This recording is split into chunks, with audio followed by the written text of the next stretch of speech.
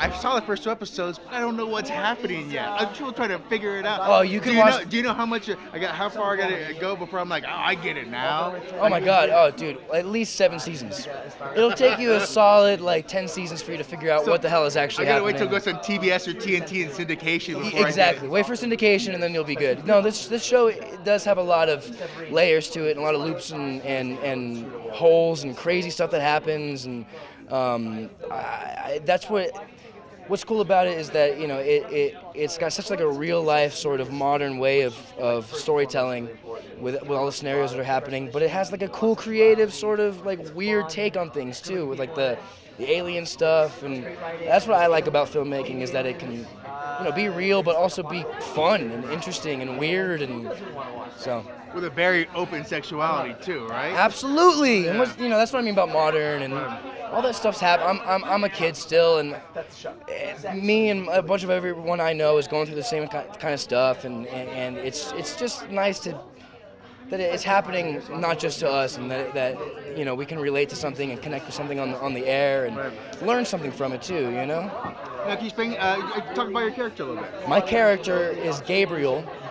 He is the love interest of the lead, Ulysses Avon, and what's cool about it is that the females are very much the powerful, kind of confident, straight thinking. They have it together. They have it together, and the guys are a little bit more vulnerable, a little bit more susceptible to feeling sad, Right.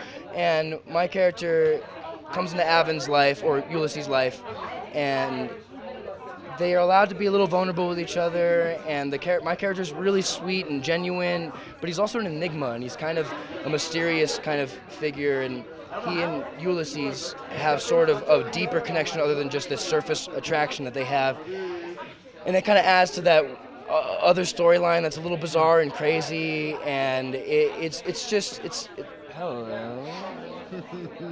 We haven't kissed yet on the show, so I'm hoping to do it during one of these interviews. But so yeah, my character's really rad.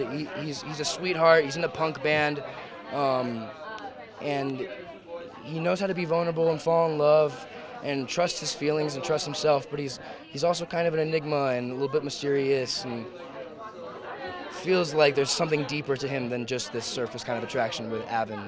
Now, one of the things we saw, we were kind of watching the episodes, your character and Avon's character have let's just say, an amazing orgasm. Yeah. You ever had one that changed your life that much where you're like, wow, that changed my life? Or that had that kind of effect on you? I mean, dude, they're all great.